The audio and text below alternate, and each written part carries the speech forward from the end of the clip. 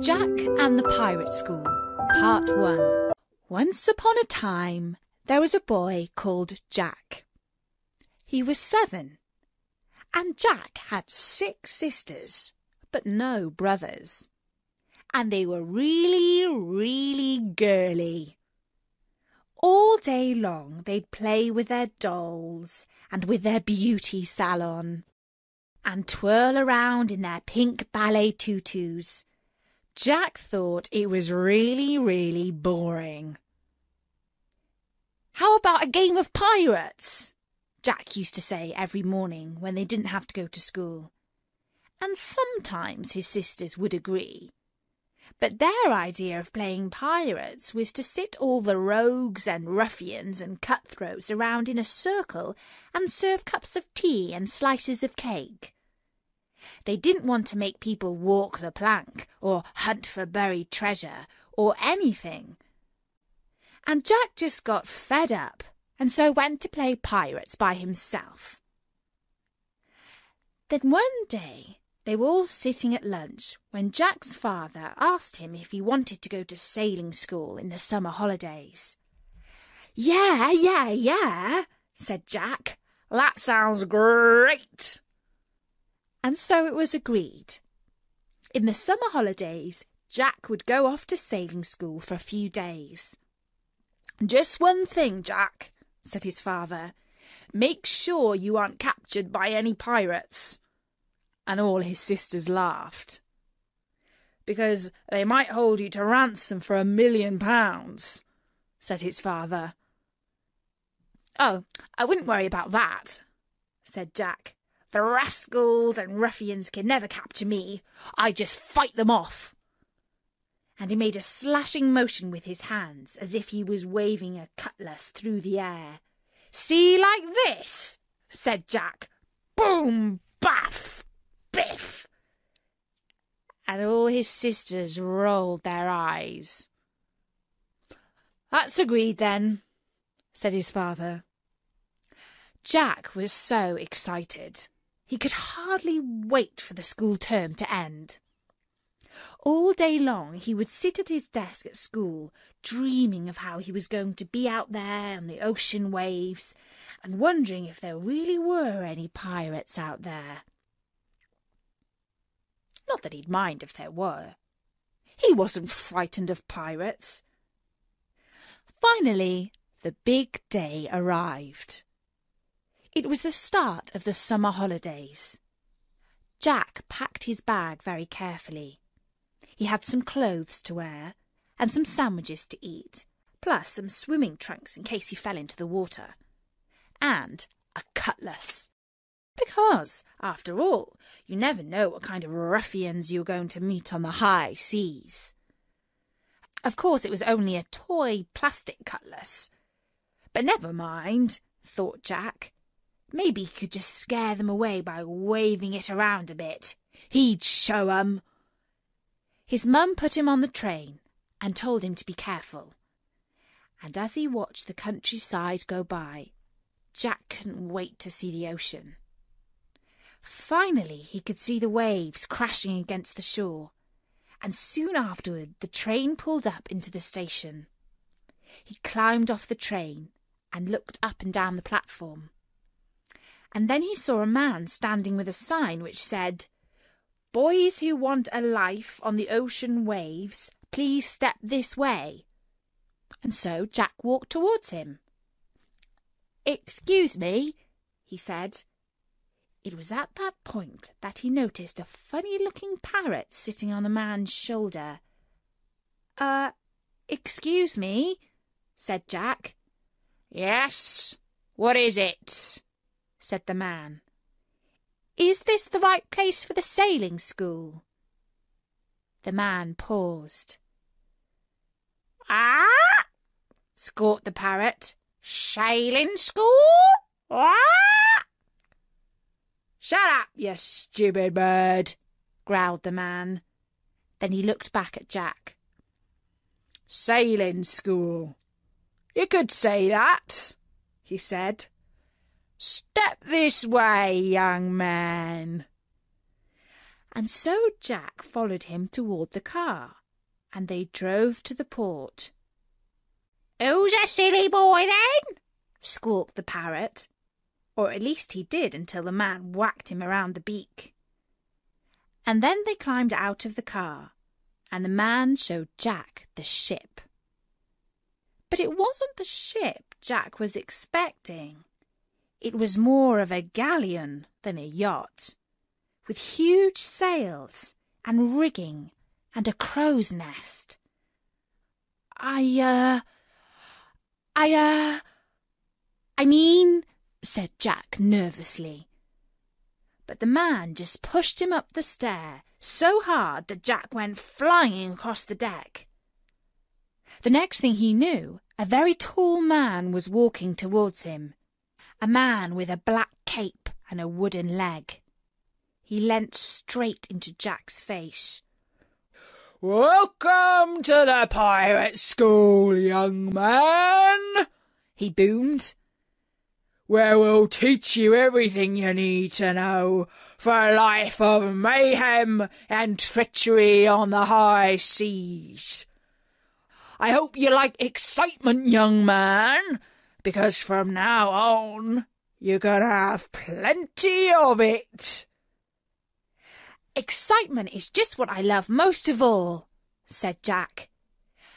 And then he felt a tiny bit frightened.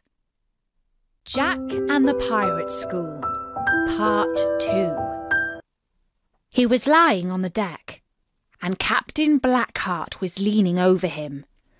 "Welcome to the pirate school, young man," he boomed. "I hope you like excitement, young man, because from now on you're going to have plenty of it." "Excitement is just what I love most of all," said Jack. And then he felt a tiny bit frightened. "But I think I was meant to be at sailing school, not pirate school." "Sailing school?" roared Captain Blackheart, and then roared with laughter. "Did you hear that, my hearties?" He looked around the deck, and Jack looked around as well, and all across the deck he could see about 20 pirates, and they were the worst, most desperate-looking ruffians he had ever seen. They wore striped vests and old shoes, and they had dirt all over their faces and hands. And as soon as Captain Blackheart laughed, they all laughed as well. "Sailing school, you say?" said Captain Blackheart. "Well, we'll teach you all you need to know right here, won't we, lads?" And all the pirates laughed even louder. "Our men can unfurl the rigging with one hand, cut a man down with their cutlass with the other, and fire a broadside of cannon right into the black, cruel hearts of the enemy with their big toe. Isn't that better than sailing school?" "Yes, I suppose so," said Jack. "Because sailing school is for girls." "I wouldn't want that," said Jack. "I'd much rather learn how to be a pirate." "Then let's begin, my lad," said Captain Blackheart, "and we'll make a pirate out of you before the day is done, that we will." And then he picked up Jack with both hands and hurled him across the open deck of the ship. "Get yourself kitted out!" Jack went hurtling back across the deck, and then fell down the stairs and went tumbling, tumbling, tumbling, until he was lying flat out on the downstairs deck. "Ouch!" said Jack. "That hurts." A boy was standing right next to him. He looked about 9 to Jack, and he was dressed in old rags, and his face was covered in dirt. "Hurt, did it?" said the boy. "It did just a bit," said Jack, climbing to his feet. Just then the boy clipped him around the head, and Jack fell over again. "That's all right then." The boy put out a hand. "My name's Ben. I'm the cabin boy round here." He looked Jack up and down. "You can't wear that stuff," he said. "We'll get you some proper clothes." And Ben walked across to a big chest. He pushed aside a snake that just happened to be sitting on top of it and pulled it open. "Here, take your pick," he said. Inside the chest there was a collection of the dirtiest, oiliest, meanest-looking rags you had ever seen. Jack pulled out an old battered pair of trousers and a striped vest and pulled them on. Then he messed up his hair a bit and spread some grime across his face. It was just the sort of thing that made his mum really cross. "I'm going to enjoy being a pirate," he thought to himself. "There's just one thing. I better tell Mum and Dad I'm not at sailing school." So he walked up onto the deck until he saw Captain Blackheart. He was standing at the wheel of the ship with the parrot at his shoulder.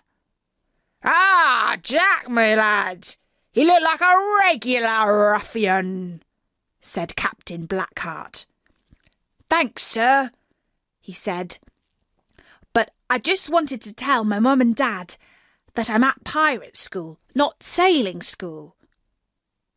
And suddenly Captain Blackheart looked very cross, and the whole ship went silent, so that all Jack could hear was the rustling of the wind through the sails. All the pirates were edging close towards him until Jack was completely surrounded. "We don't tell parents that anyone is at pirate school," he said, in a voice so menacing it sent a shiver down Jack's spine. And then he roared with laughter. And all the pirates laughed with him, and even Ben was laughing. "Because you're a prisoner!" roared Captain Blackheart. "A prisoner?" said Jack. "Oh, you're not scared, are you, Jack?" said Captain Blackheart. "Me? Scared?" said Jack, just a little nervously. "Nah." Jack and the Pirate School, Part 3. Just in case you can't quite remember what happened so far, Jack was a boy of 7 who went off to sailing school one summer. But there was a bit of a mix-up, and Jack found himself at pirate school instead. He'd been dressed in old rags by the cabin boy Ben, but when he asked to tell his mum and dad where he was, it turned out he'd been taken prisoner. "We don't tell parents that anyone is at pirate school," said Captain Blackheart, in a voice so menacing it sent a shiver down Jack's spine. And then he roared with laughter, and all the pirates laughed with him. Even Ben was laughing. "Because you're a prisoner!" roared Captain Blackheart. "A prisoner?" said Jack. "Oh, you're not scared, are you, Jack?" said Captain Blackheart. "Me? Scared?" said Jack, just a little nervously. "Nah." "Well, that's good then, my hearty, because there's no room for scaredy cats on this pirate ship," And saying that, Captain Blackheart waved his rusty hook through the air.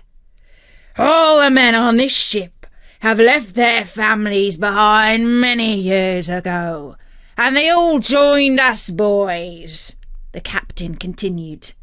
He pointed to the rogues and ruffians lined up on the deck. How many years since you saw your family, Black Spot? An ugly-looking ruffian with a giant black spot on his face stepped forward. I reckon it'll be 20 years, Captain. How about you, One Leg? A vicious-looking rascal with a stump where his leg should be stepped forward. At least 50 years, Captain, he said. And you, Razor? What about you? And a pirate with the biggest nose that Jack had ever seen stepped forward. At least 100 years, Captain. So you see, lad, when you sign up with Captain Blackheart's pirate ship, you leave your family behind. Forever. But we'd all rather sail the 7 seas with Captain Blackheart, cried the pirates with one voice. And so would I, said Jack. Except he wasn't really so sure, because 100 years at sea seemed an awfully long time. Still, never mind, he thought. It looks like great fun. More fun than playing with his silly and soppy 6 sisters back at home, anyway. So how do I start being a pirate, sir? asked Jack. Captain Blackheart scratched his chin with his rusty metal hook and thought for a moment. You could start with climbing of the rigging, he said. Or we could put you on crow's nest duty.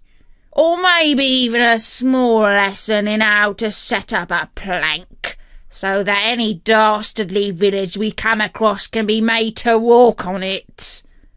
Cripes, that sounds like fun. Indeed it does, my lad, said Captain Blackheart.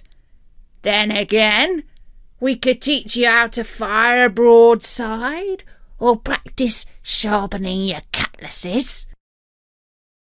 Or raising the Jolly Roger, said Jack. Aye, that and all, my lad, said the captain. But first, you'll help Ben here make some lunch. And so Jack followed Ben down into the galley of the ship. It had been a long, long morning so far, and Jack was feeling a bit peckish. I wonder what pirates have for lunch, thought Jack. At school they usually had chicken or chips or spag bol, or else fish fingers and beans, and there was often ice cream and apple crumble for pudding, and Jack usually polished it all off, and his sister's lunch as well, if there was any left. I bet pirate grub is fantastic, he decided. OK, said Ben, you get the jellied sheep's eyes, and I'll slice up the snake. Jack felt a bit queasy all of a sudden, and a lot less hungry. You do like sheep's eyes, don't you? said Ben. And snake. Well, or if you prefer, we can move straight on to the stewed worms, or the bug burger. Right. Jack felt his skin go a little green. I hope you're not one of those sissy landlubbers who just likes bacon and sausages and fish fingers and all that type of grub, said Ben. Because here on the pirate ship we eat sheep's eyes and worms and bugs and everything. Right, said Jack. Sounds great. And so they started on lunch. They tossed the sliced worms, they chopped the bug burgers, the sheep's eyes and the snake all into a big pot, and they stirred and stirred until a big stew was ready. And then they carried it up onto deck. Captain Blackheart's ship was a long way out to sea now, and Jack couldn't see any land at all. Whichever way you looked, there was just sea, sea, and more sea. And a fierce wind was starting to blow, making the ship rock from side to side, and there were big waves starting to splash across everyone. Ben put the bowl of stew down on the centre of the deck, and all the pirates lined up with their tin plates. Ben scooped out a big spoonful of stew into each one, and they gobbled it up. "Here's yours," said Ben, putting a big pile of stew on Jack's plate. It smelled horrible, like a pile of old socks and football jerseys.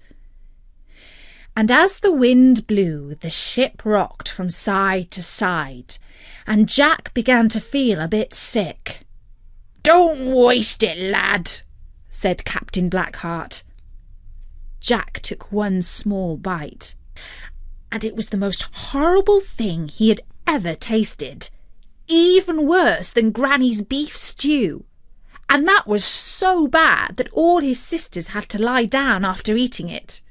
"I said don't waste it, lad," said Captain Blackheart, waving his hook at Jack. Jack tried another bite, but spat it out.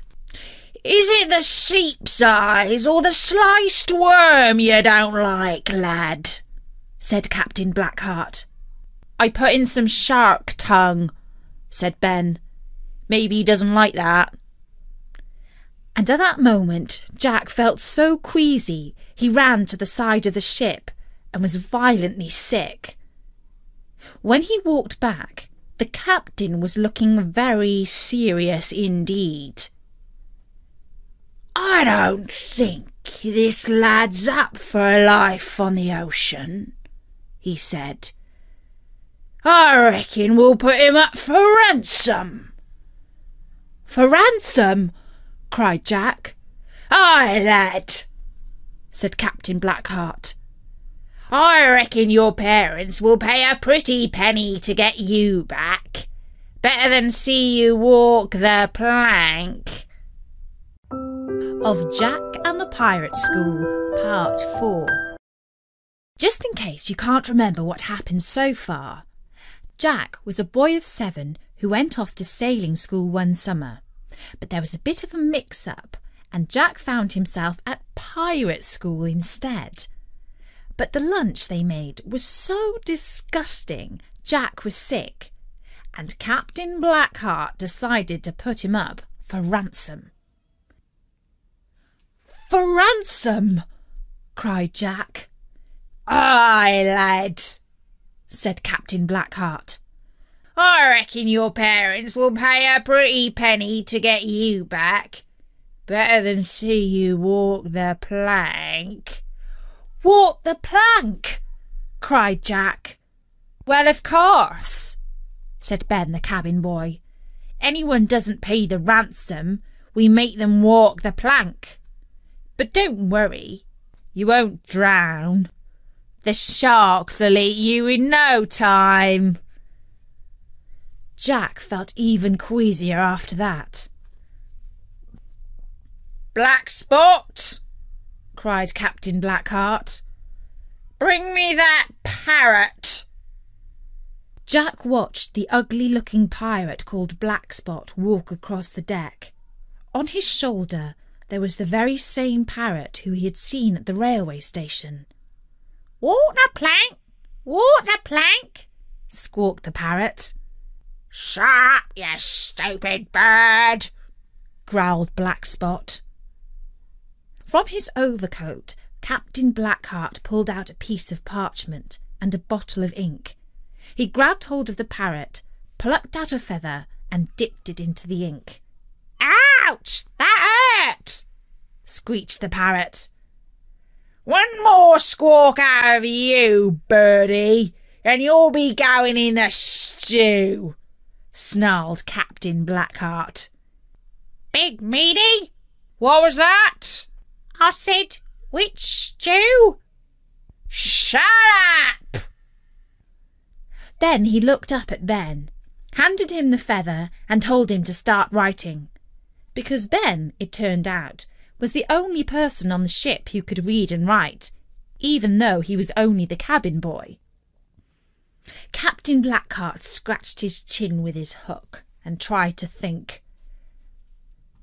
To Jack's parents, he began, and then he looked at Ben.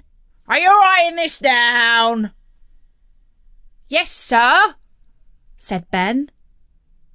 Very well, said Captain Blackheart.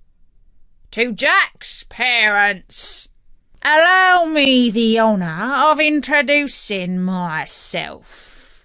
My name is Captain Blackheart, the meanest, cruellest, black-hearted ruffian of the 7 seas and the 5 oceans, and I am honoured, sir, to make your acquaintance.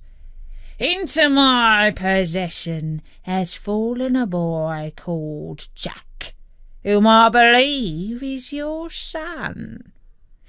Although you must be ashamed of the lily-livered little landlubber, and I could hardly blame you for disowning the cowardly wretch completely, on my first acquiring the said boy, my plan was to enrol Jack in my pirate school.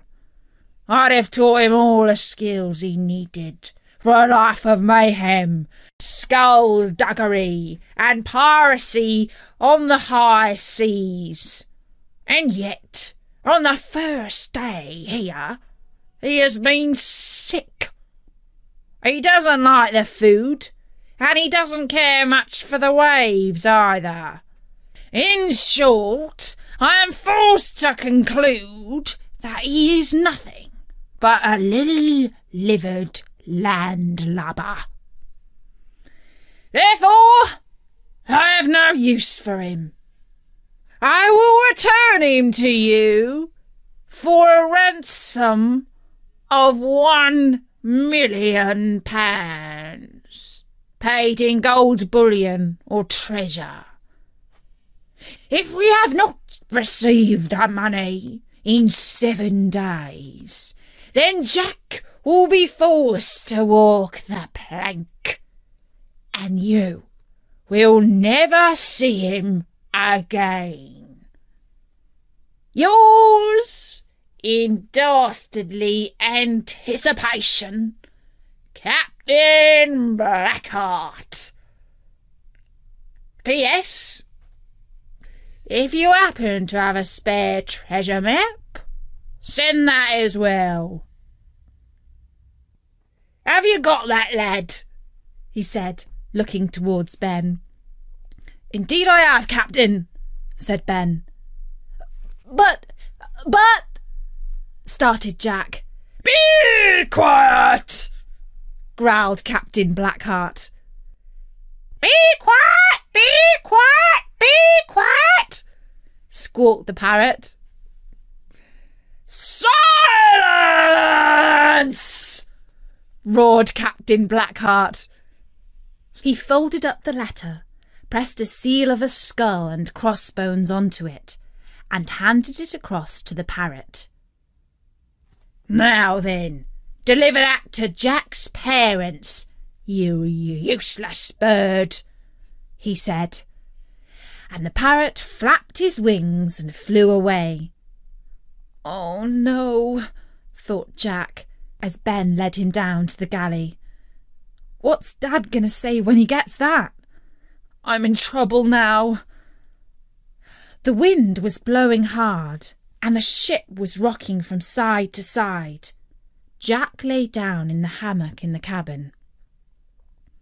He suddenly remembered what Dad had said to him about not being captured by pirates while he was away at pirate school. And Jack had said not to worry, he'd just fight them with his cutlasses.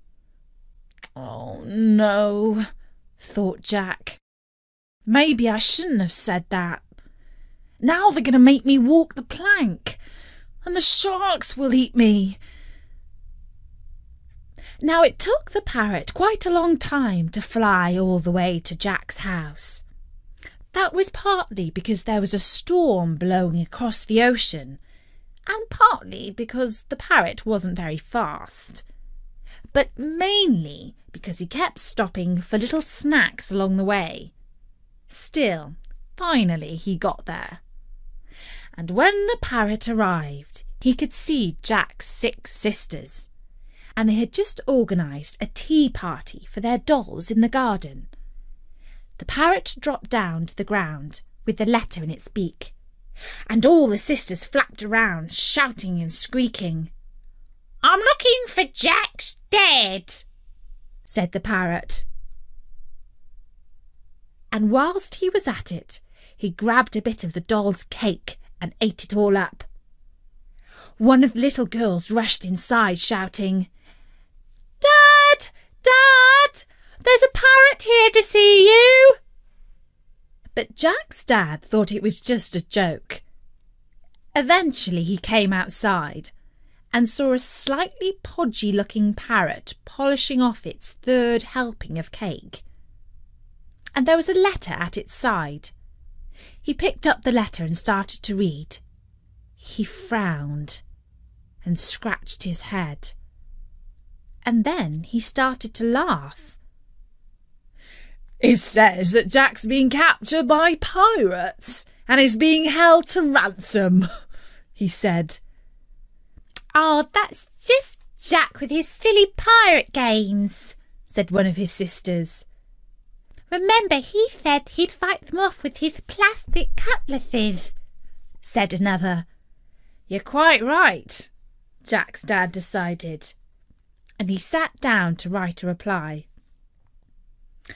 "Dear Captain Blackheart," he began, "I too am honoured to make your acquaintance, dear sir. My son Jack, far from being a lily-livered landlubber, is the bravest boy who ever sailed the 7 seas. He assured me personally before he left that if he was captured by pirates, he would fight the rascals off with his cutlass. No force on earth can keep him prisoner, and certainly not the cowardly Captain Blackheart. Your faithful servant, Jack's dad. P.S. Your parrot has eaten all our cake." And when he was finished, he handed the letter across to the parrot. "Now, take that back to the captain, fatso bird," he said, "and don't delay."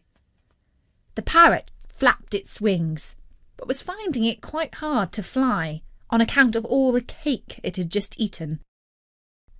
He flew across the land and then over the seas, until finally he landed on Captain Blackheart's pirate ship. "Ah!" cried the captain. "So you've returned, my pretty bird.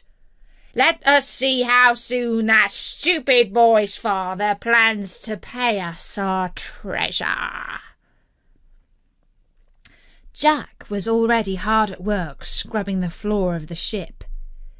He watched as Captain Blackheart handed the letter to Ben, because he was the only person who could read it. And Ben started to read. "Dear Captain Blackheart," he began, "I too am honoured to make your acquaintance, dear sir. My son Jack, far from being a lily-livered landlubber, is the bravest boy who ever sailed on the 7 seas.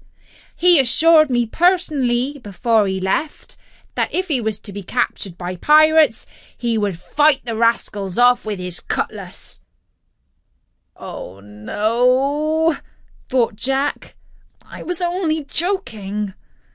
And he could see Captain Blackheart growing redder and redder and redder, as if he was about to explode. "No force on earth can keep him prisoner, and certainly not the cowardly Captain Blackheart," continued Ben, Your faithful servant, Jack's dad. There was a silence on board the ship.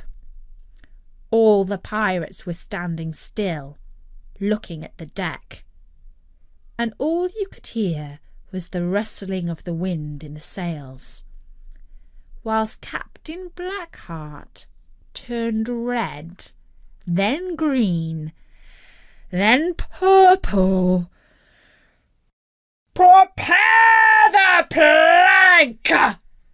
he roared suddenly, and he looked at Jack. "Your father has gravely insulted this ship, sir," he snarled, "and 1 week from today you will walk the plank." The Frog Prince. In olden times, when if you made a wish, it would always come true, there lived a king whose daughters were all beautiful. But the youngest was so beautiful that the sun itself, which has seen so much, was astonished whenever it shone in her face. Close by the king's castle lay a great dark forest, and under an old lime tree in the forest was a well. And when the day was very warm, the king's child went out into the forest and sat down by the side of the cool fountain. And when she was dull, she took a golden ball and threw it up on high and caught it. And this ball was her favourite playing thing. Now it so happened that on one occasion the princess's golden ball did not fall into the little hand which she was holding up for it, but onto the ground beyond, and rolled straight into the water. The king's daughter followed it with her eyes, but it vanished, and the well was so deep that the bottom could not be seen. On this she began to cry, and cry louder and louder, and could not be comforted. And as she was complaining, someone said to her, "What troubles you, king's daughter? You weep so that even a stone would show pity." She looked round to the side from whence the voice came, and saw a frog stretching forth its thick, ugly head from the water. "Ah, old Water Splasher, is it you?" said she. "I am weeping for my golden ball, which has fallen into the well."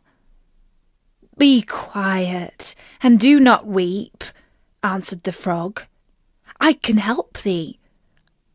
"But what wilt thou give me?" "Whatever you will have, dear frog," said she. "My clothes, my pearls and jewels, and even the golden crown which I'm wearing." The frog answered, "I do not care for clothes, thy pearls and jewels, or thy golden crown.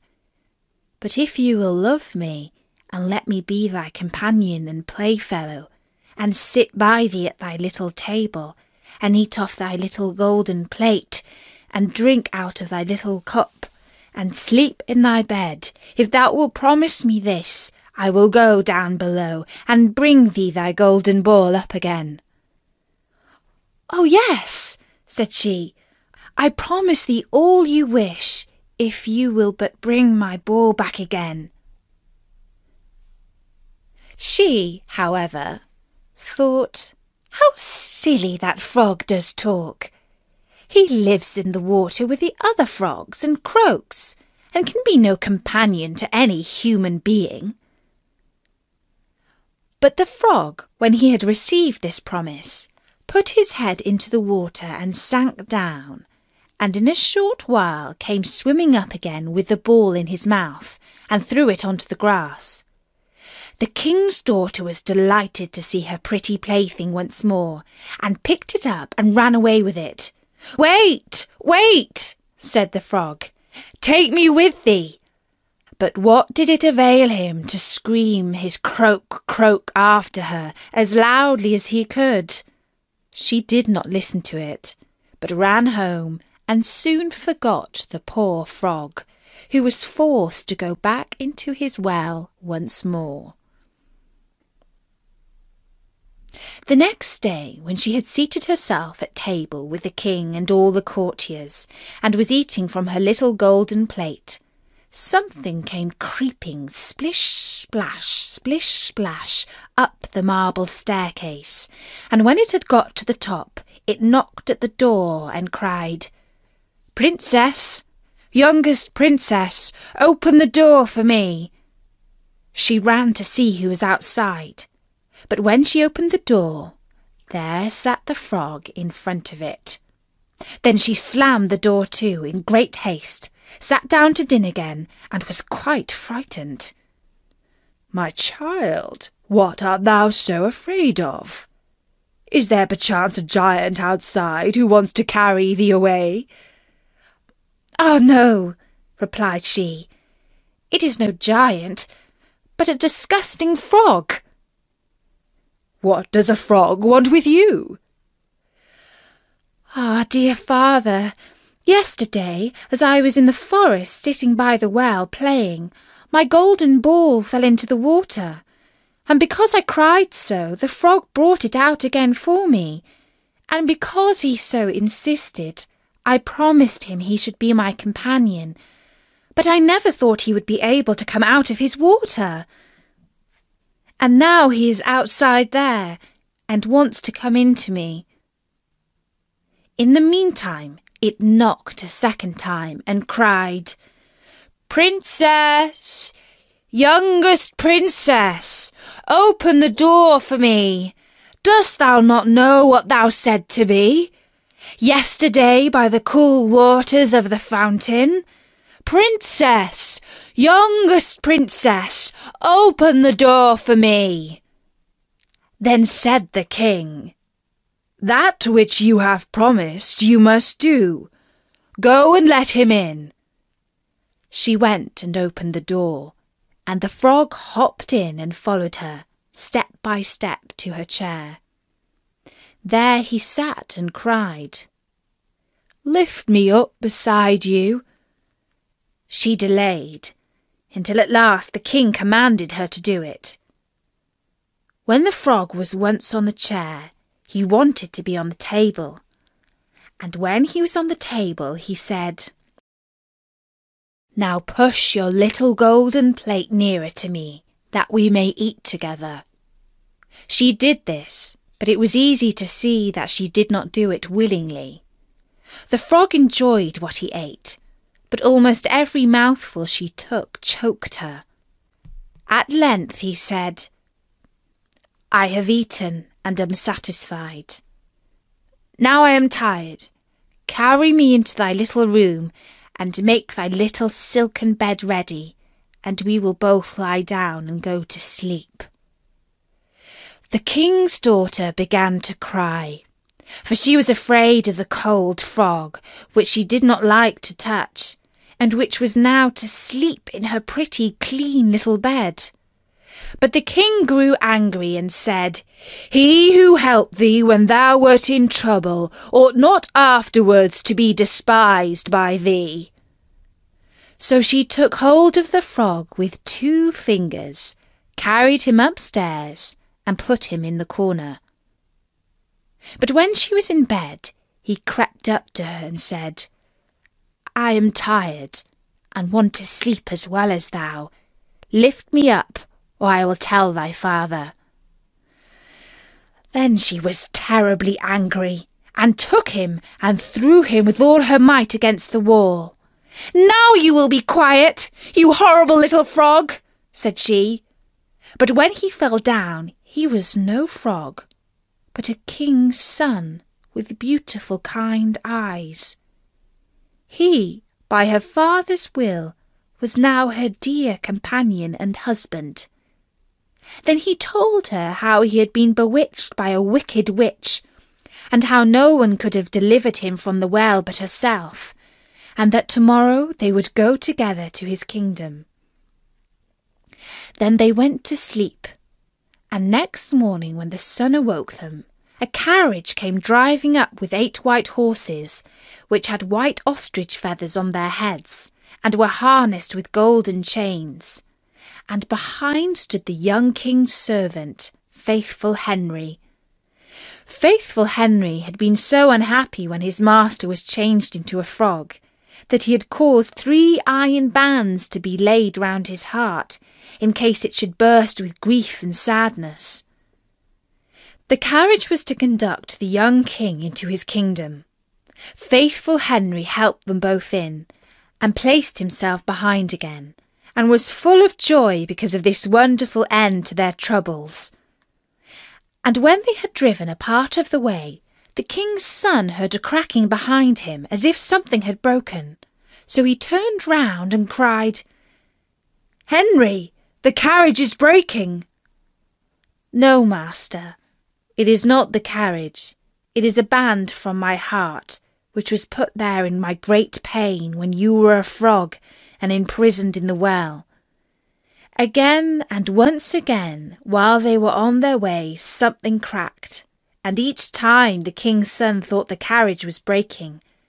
But it was only the bands which were springing from the heart of the faithful Henry, because his master was set free and was happy. Tick-Tock Turkey and the Mysterious Egg. On a sunny but rather cool morning on Egg Island, Tick-Tock Turkey was thinking about food as usual. He flapped up and down the beach, squawking and muttering, and looking crossly at the sundial, where the long, thin shadow of a stone egg pointed out the time. Not far away, in the pleasant shade of a gently curving palm tree, Future Dog quietly got on with her morning yoga, carefully balancing on her hind legs and tail, breathing deeply.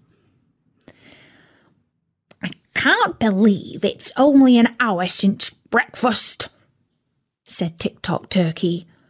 "I'm so hungry. I know that can't be the real time. My tummy says it's definitely lunchtime, so that stupid sundial must be broken." Future Dog, who was very familiar with Tick-Tock Turkey's impatience, laughed. "Are you laughing at me?" squawked Tick-Tock Turkey. "The cheek! I'm about to starve to death because of a broken sundial, and you think it's funny." "I'm not laughing because you're hungry." Future Dog peered over her sunglasses. "Starving is never a laughing matter. Not when it's real, anyway. I laugh because the sundial can't be broken." Tick-Tock Turkey flapped his feathers. "What do you mean? That sundial is slow. It's not working. It's wound down. Someone needs to wind it up. In fact, I don't remember anyone winding it up, ever. Or changing the battery or anything." Future Dog eased into her next yoga position. She balanced on her head with her legs stretched out wide, her tail wagging elegantly from side to side. "Tick-Tock Turkey," she said calmly, "do you know how a sundial works?" Tick-Tock Turkey gobbled a little offendedly. "Do I know how a sundial works? Do I? Well, everyone knows how a sundial works, don't they? The big dark hand points to the time, it goes round, and you know what time it is. And that is how a sundial works." Future Dog carefully lowered herself from her headstand, stood up, let out a deep breath, and said, "Tick-Tock Turkey, the sun is bright and makes the shadow. The sun moves through the sky as the world turns round, and the shadow points to different places as the day goes on. It doesn't need to be wound up. It doesn't need a battery, and it works as long as the sun keeps on rising and setting and moving across the sky. And that's it. Now, if you'll excuse me, I have yoga to do." And with that, Future Dog rolled up her yoga mat and walked away up the beach. "All right, keep your fur on," said Tick-Tock Turkey. "I know about the sun. Everybody knows about the sun. And if this sundial is so brilliant, then how come it stops working in cloudy weather? It's a cheap one if you ask me.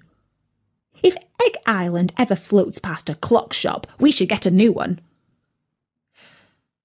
Future Dog paused for a moment, as if she was about to say something, but then carried on walking. She found a shady spot beneath a big turkey statue and rolled her yoga mat in the sand and carried on with her exercises. "All right," said Tick-Tock Turkey to himself. "So it's not lunchtime yet, and it's only an hour after breakfast, so it's too early for brunch. No bother, I'll have lunch fast. It's never too early for lunch fast." Tick-Tock Turkey scratched his tummy feathers with his wing and licked his beak with his tongue. "What do I fancy to eat? Worms. Well, I had worms for breakfast, so that wouldn't do. It's not on to have the same meal twice. But I love worms so much. Hang on, those were earthworms that I ate earlier. There's nothing stopping me having a different kind of worm for lunch fast. How about sea worms? Yes, I haven't had sea worms for ages. That'll do nicely." Tick-Tock Turkey scrambled up the beach to his small nest by the edge of the jungle, pulled on his swimming trunks and ran back down to the shore, gobbling and squawking excitedly at the thought of all those delicious salty sea worms. He was just about to dive into the frothy waves when he remembered something. "Oh, yes," he said. "I mustn't go swimming with a time watch on." He unbuckled the strap of his time-travelling watch and placed it carefully on a stone in the sand. "Future Dog says it's not waterproof. She'd go mad if it got broken. Broken like that stupid sundial." Tick-Tock Turkey chuckled, but not too loud. He didn't want to spoil grumpy Future Dog's yoga. "I should be careful anyway," he said. "After all, it is the only time watch in the world." Then Tick-Tock Turkey took a deep breath and dived in. He gave an enormous squawk and jumped straight back out onto the beach. He stood there, his eyes popping out of his head, shivering, clicking his beak, with his feathers dripping cold seawater onto the hot sand. What the heck?" he gobbled. "It's freezing!" Future Dog heard Tick-Tock Turkey's cries right across the beach, and she casually strolled down to see what he was up to. "Future Dog," said Tick-Tock Turkey, his beak looking a little bluer than usual. "The water's so cold! I've never known it so cold!" Said Future Dog. "I think Egg Island might be drifting southwards. Now, we're already quite far south, if I remember correctly, so that would bring us into much colder water. That must be it." Future Dog looked out to sea and squinted through her sunglasses. "It also explains all those penguins swimming out there." She pointed to a few cheerful penguins splashing and diving not far from the beach. One of them was sitting on a little block of ice that floated in the water. "Penguins," said Tick-Tock Turkey with a frown.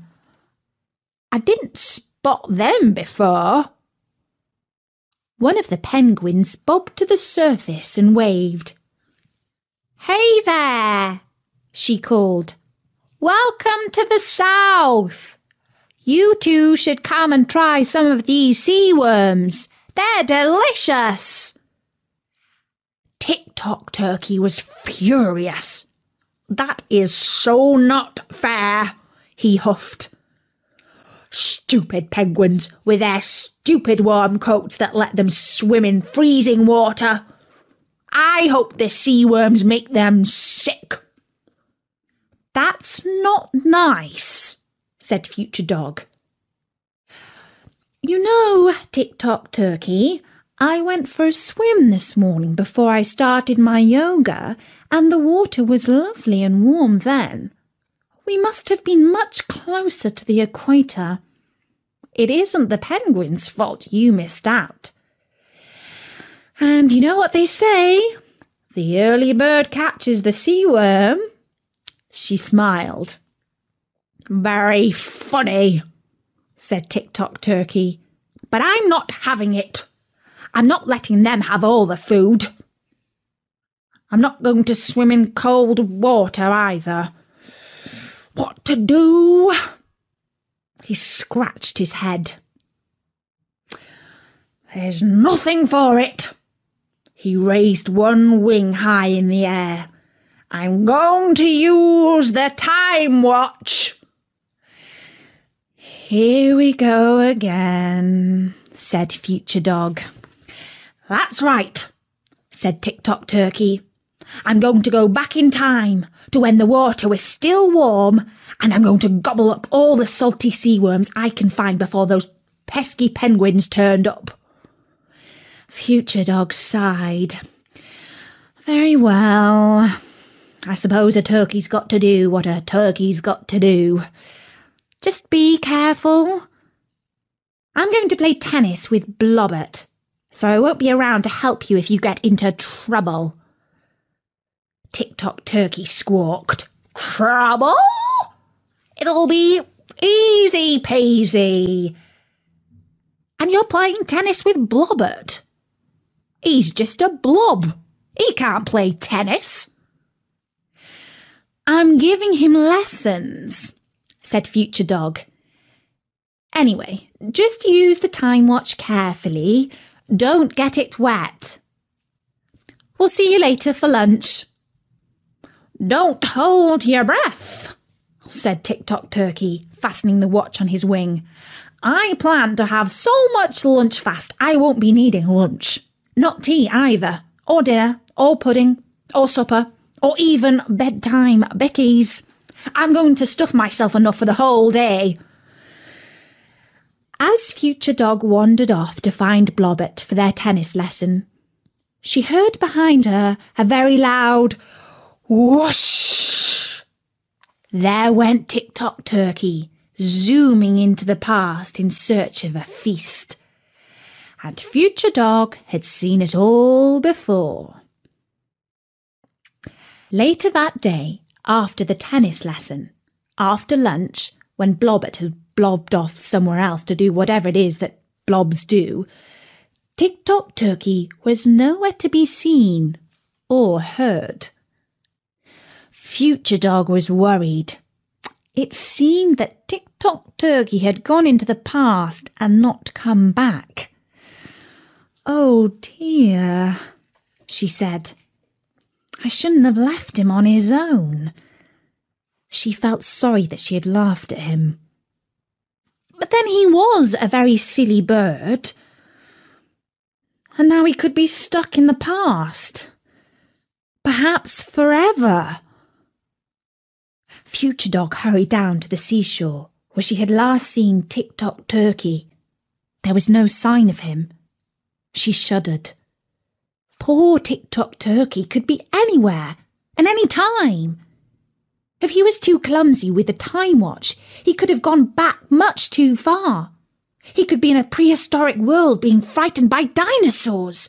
Or, in his excitement, he could have wound the watch the wrong way altogether and ended up far in the future. Future Dog knew all about the future. But poor Tick-Tock Turkey wouldn't have a clue. The penguins were still splashing around in the cold sea, gobbling up their sea worms and performing trick dives off their miniature icebergs. "Help!"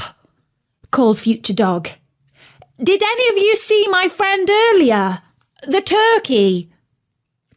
One of the penguins swam into the beach and waddled up the sand. "Hello, I'm Jen," she said. "The turkey, did you say?" "You mean that scruffy-looking bird?" "Oh, sure. He fiddled around with a watch and then he vanished. Whoosh! Into thin air, just like that. We all thought it's the weirdest thing." "And he didn't come back?" asked Future Dog. "Nah-ha," said Jen Penguin, flapping her flippery wings. "He never did." "Oh, no," said Future Dog. "But we found this," said Jen. She stood aside to show a large white egg nestled in the sand. "It's an egg. We've been playing wing ball with it in the water. It's not a penguin's egg. It's the wrong shape. I think it's an octopus's egg. Len Penguin over there thinks it's a snake egg, and Sven Penguin thinks it's a dog egg. What do you think?" Future Dog looked at the egg. It was quite fresh. "It's certainly not a dog egg, thank you very much. We don't lay eggs." "But where could it have come from?" "Beats me," said Jen. "He wasn't there, and then he was there. Weird." "That is strange," said Future Dog. "Ah-ha," said Jen. "Just like the turkey was there, and then he wasn't there. Weird." Said Future Dog, thinking very hard. "It's just like that old question," said Jen. "You know, what came first, the bird or the egg?" "Yes," said Future Dog. "It's just like that. And in this case, the bird definitely came before the egg." "Well," said Jen, "I don't suppose you know about this, being a dog, but for us penguins, eggs and birds tend to come one after another." "I suppose that makes sense," said Future Dog. "But I can't worry about the egg now. I need to find a way to get Tick-Tock Turkey back."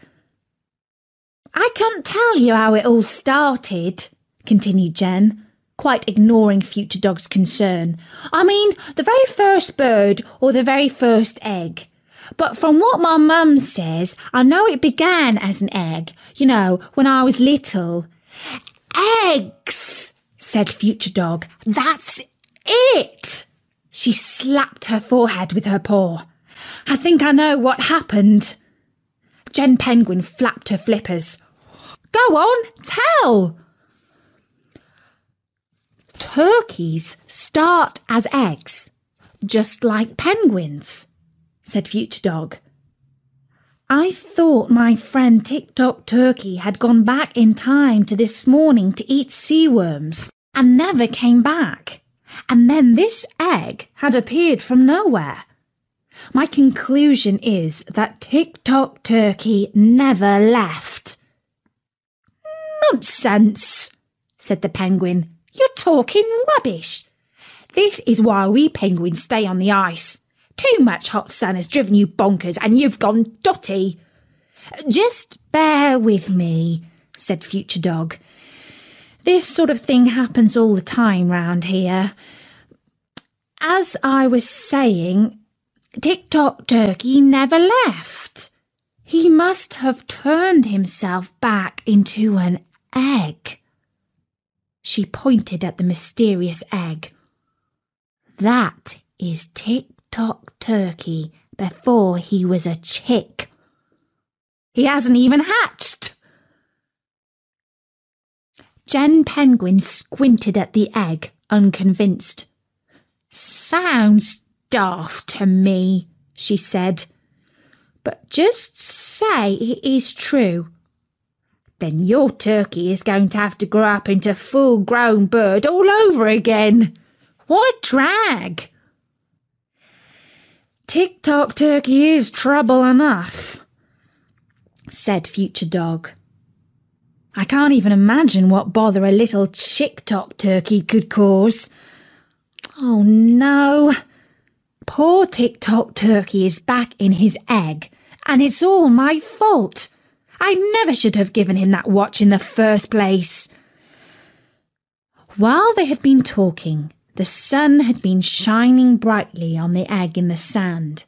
It had been getting warmer and warmer. Then there was a quiet tap. Then again, tap, tap, and again, tap, tap, tap. The tapping, so gentle at first, became louder and louder. Future Dog and Jen Penguin leaned in closely. They saw a small crack appearing in the egg. The crack got longer and split into 2 cracks, and then 3, until finally the shell chipped open and a tiny yellow beak poked through the hole. The beak tapped at the edges of the hole, and at last the shell cracked open. A very fluffy little turkey chick popped out onto the sand, chirping with a tiny voice. It's a boy! Laughed Jen. Future Dog looked down at Chick-Tock Turkey and shook her head. Dear me, she said. Chick-Tock Turkey waddled happily along the sand and pecked at Future Dog's leg. I think he likes you, said Jen. But he's just a baby, said Future Dog. What a disaster! What's that? Jen pointed her flipper to something lying in the broken eggshell. Future Dog could just make out a red strap and the dial of a watch. She barked in relief. Oh, thank goodness! It's the time watch! We'll have this fixed in no time. Future Dog took the time watch, fiddled with a button, and quickly strapped it onto Chick-Tock Turkey's little wing. He must have put it on the wrong wing after his swim. That makes it work the other way. Instead of travelling back in time, he made himself go backwards. Now keep clear. This is going to be noisy. Suddenly, a cloud of sparks and light fizzed around the chick. There was a gust of wind and feathers, and then a very loud swoosh. And there stood Tick-Tock Turkey, utterly befuddled. What? He squawked. What happened? Where did I go? I dreamed I was inside a little warm room. Then it started bouncing around. Then there was a little crack of light. Then I was in an enormous sunny desert. And you, Future Dog, you were 20 feet tall, and there was a giant penguin, and other giant penguins swimming, and an enormous iceberg, 50 feet high. What time is it? Where's my lunch fast? My head. Oh, I'm so confused. I'll explain it later, said Future Dog. I think you're going to need a few more lessons on how to use this time watch. I was in such a hurry to get my sea worms, said Tick-Tock Turkey.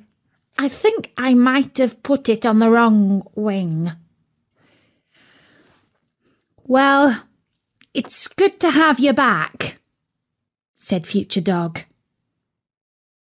Even though you never left, said Jen Penguin. Who are you?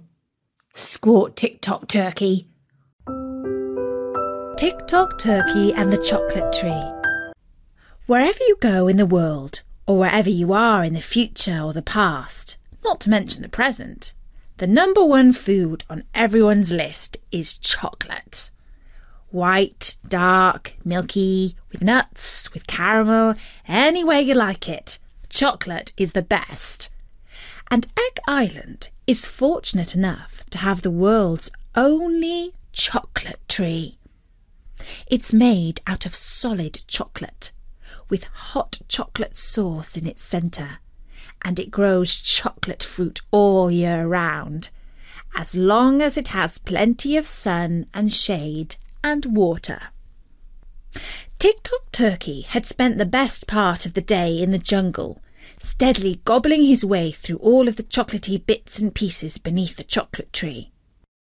He'd started with the juicy chocolate berries, which were so big and swollen with sugary goodness that they had fallen like chestnuts to the ground. Once they were all gone, he'd set about eating all of the chocolate leaves that had dried and curled in the sun before wafting gently on the breeze to fall in the shade of the tree. When they were finished, he munched the chocolate twigs that lay strewn about on the jungle floor. The chocolate twigs didn't taste anywhere near as nice as the berries or the leaves. The twigs were dry and bitter, but they were still chocolate. Tick-Tock Turkey decided they shouldn't be wasted. Besides, he wasn't full yet. After a long time and a considerable amount of gobbling, Tick-Tock Turkey sat heavily at the bottom of the tree.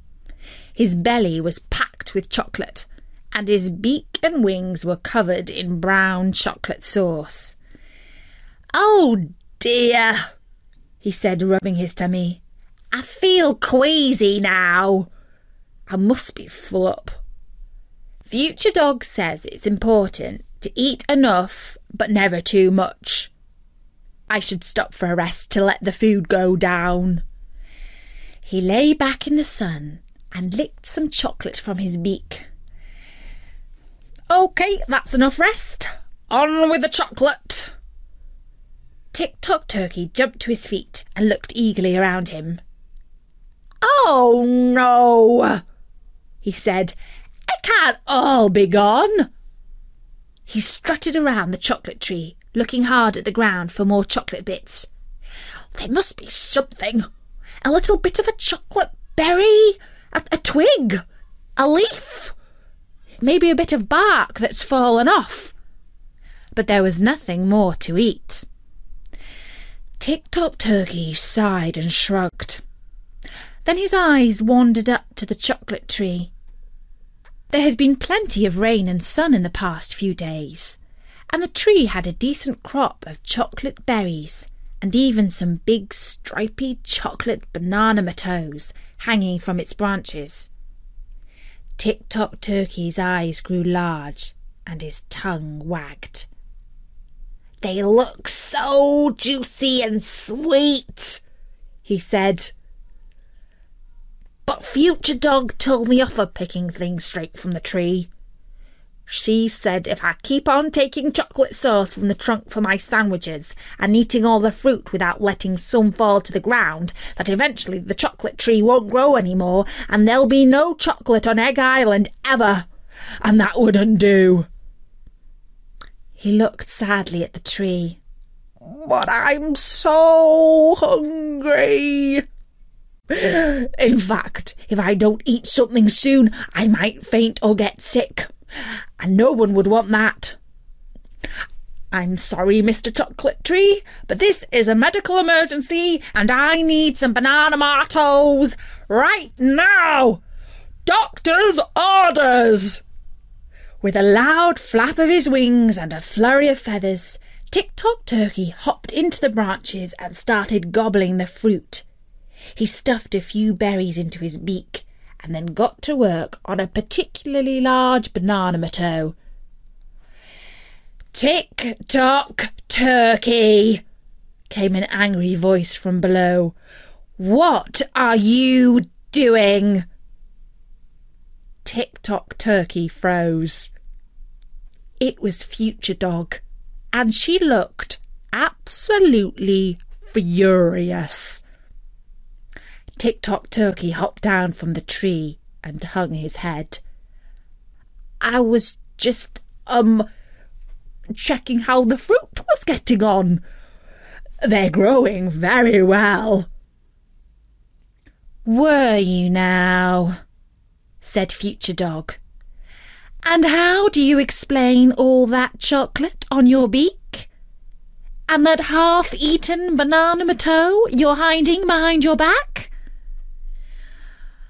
"Oh, Future Dog," said Tick-tock Turkey.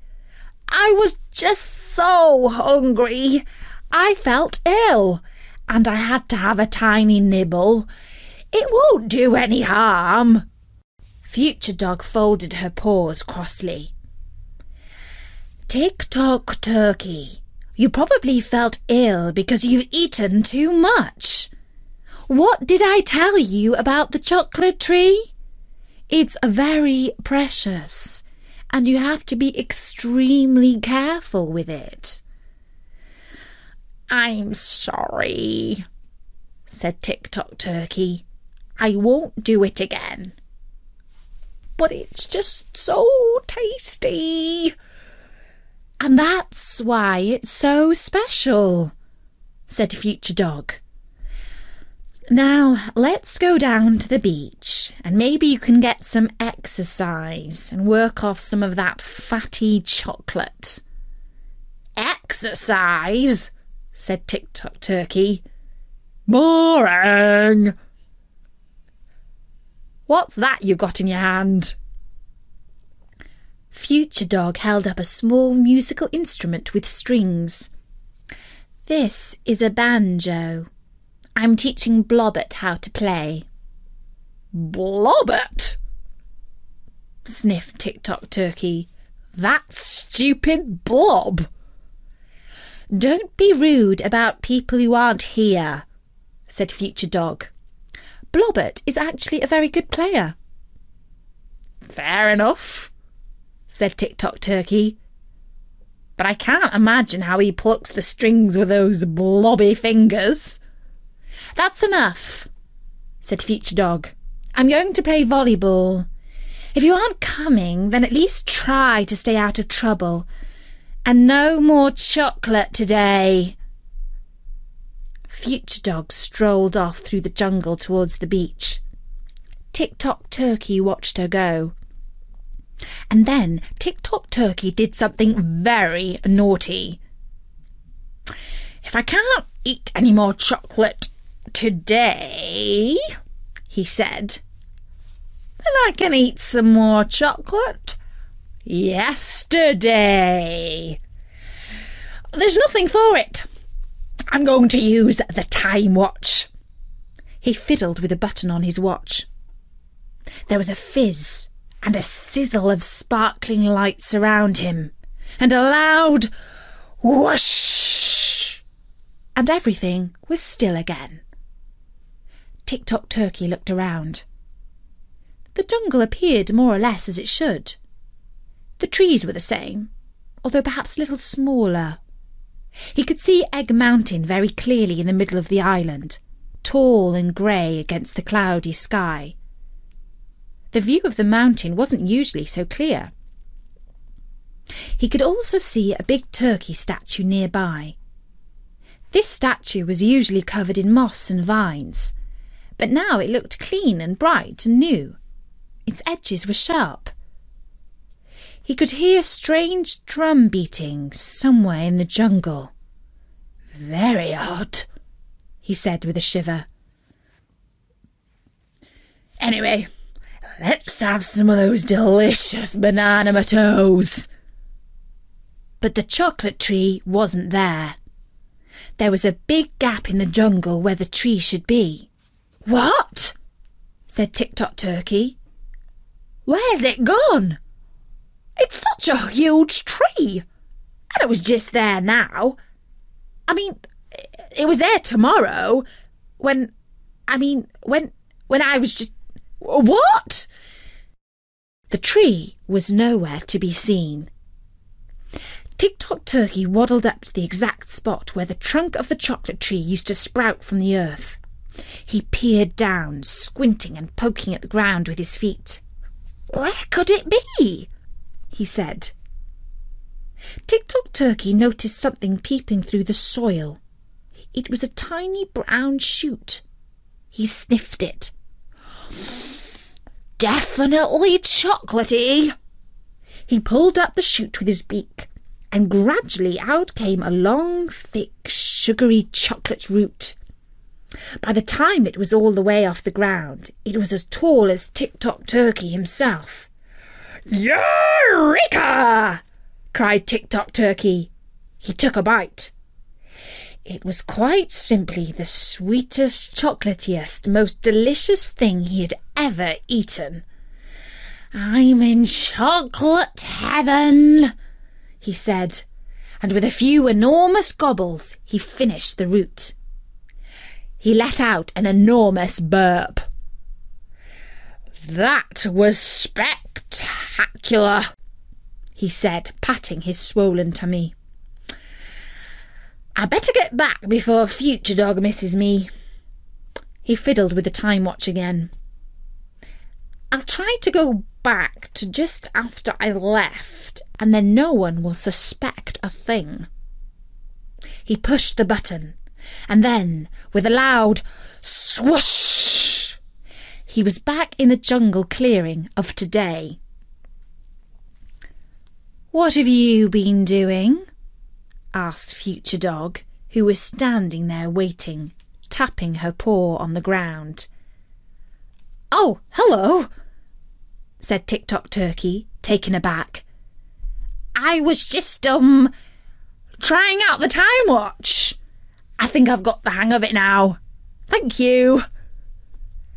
Well, said Future Dog, I came back to check on you, and I was very surprised to see what was happening to the chocolate tree. I didn't do anything, gobbled Tick-Tock Turkey. You said no more chocolate today, and I haven't had any more chocolate today. I didn't touch the chocolate tree again today. Future Dog shook her head. Then how do you explain that? And she pointed to the tree.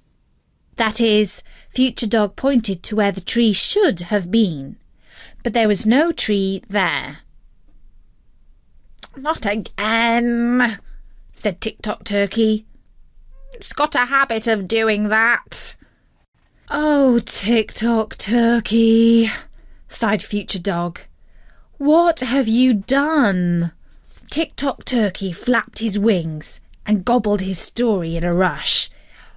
You said no more chocolate today, but you never said no more chocolate yesterday, so I went back in time to yesterday to have a bit more chocolate, but there was no chocolate tree there, so I ate the chocolate root instead, and then I came forward in time today, and there's no chocolate tree here either. He took a deep breath. So I don't see how it's my fault. We all love chocolate, said Future Dog. But you want to have it all to yourself. That way everyone misses out in the end, even you. Now show me exactly what you did with the watch, and let's see if we can tidy up this mess. Otherwise there'll never be any chocolate on Egg Island ever again. No one would have any chocolate ever again, cried Tick-Tock Turkey. I never meant for that. I just wanted a bit of chocolate for myself. Future Dog, we've got to save the tree. He held up the time watch. I wound the watch back to here yesterday. That's about right, isn't it? Future Dog looked at the watch dial and then slapped her forehead with her paw. Tick-tock turkey! You went back hundreds of years to when Egg Island was still a part of the land of Turkeytopia. Gosh, said Tick-tock turkey. That explains why everything looked so different. The root you ate must have been the root of the one and only chocolate tree when it was just a sapling. So that's why it tasted so incredibly delicious. He licked his beak at the memory. Future Dog frowned. Sorry, said Tick-tock turkey. I'm very sorry that I ate it. Okay, said Future Dog. So we need to get back a few moments earlier than you did last time and stop you before you eat the root. Tick-tock turkey flapped his wings. Eh? That is, you and me are going to go back in time and stop me. Oh, my head is hurting. That is so confusing. Come on, said Future Dog. She fiddled with a button on the time watch, grabbed hold of Tick-tock turkey's wing, and with a whoosh, they were in the ancient land of Turkeytopia. Wow, said Tick-tock turkey. I should pop round for tea. Oh, no, that would cause all kinds of confusion, said Future Dog. And things are confused enough already today. After all, you're about to meet yourself. There was another loud whoosh, and there, stepping out of a cloud of sparks nearby, was another Tick-tock turkey. What? Said Tick-tock turkey. What? Said the other Tick-tock turkey. This should be interesting, said Future Dog. What the egg do you think you are? Said the other Tick-tock turkey. I'm Tick-tock turkey, you silly bird, said Tick-tock turkey. You're having a laugh, said the other Tick-tock turkey. Tell him, Future Dog. I'm staying out of this, said Future Dog. You're too scruffy to be me, said Tick-tock turkey.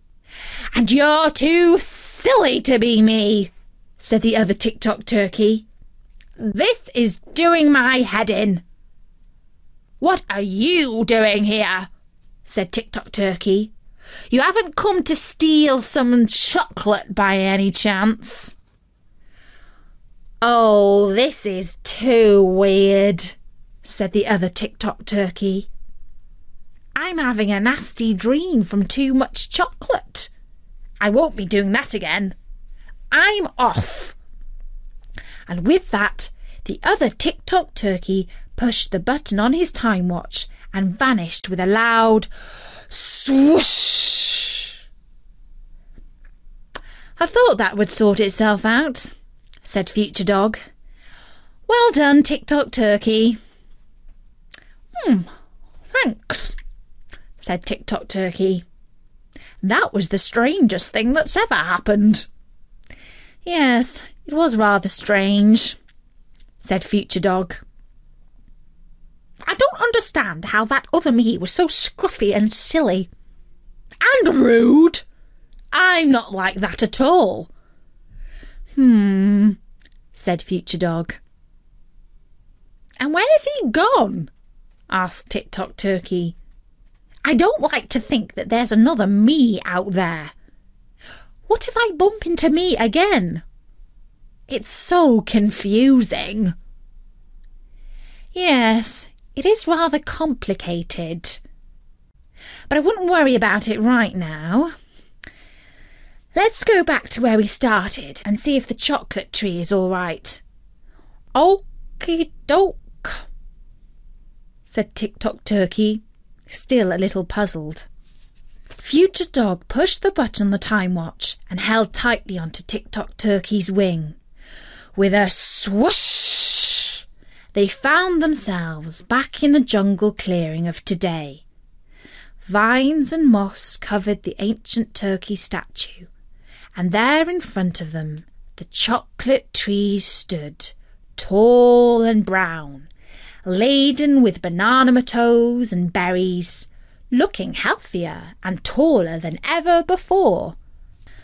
"Well," said Future Dog, "that's a good result. The tree looks wonderful." "Yes, it does," said Tick-Tock Turkey. "Big and delicious. Let's eat some chocolate to celebrate." "Oh dear," said Future Dog. "Haven't you learned your lesson?" "Lighten up, misery guts," said Tick-Tock Turkey. "It was a joke." "There'd never be any fun around here if it wasn't for me. The one and only Tick-Tock Turkey." "That's true," said Future Dog. "The one and only Tick-Tock Turkey. Apart from the other Tick-Tock Turkey." Tick-Tock Turkey shook his head. "That stupid bird,"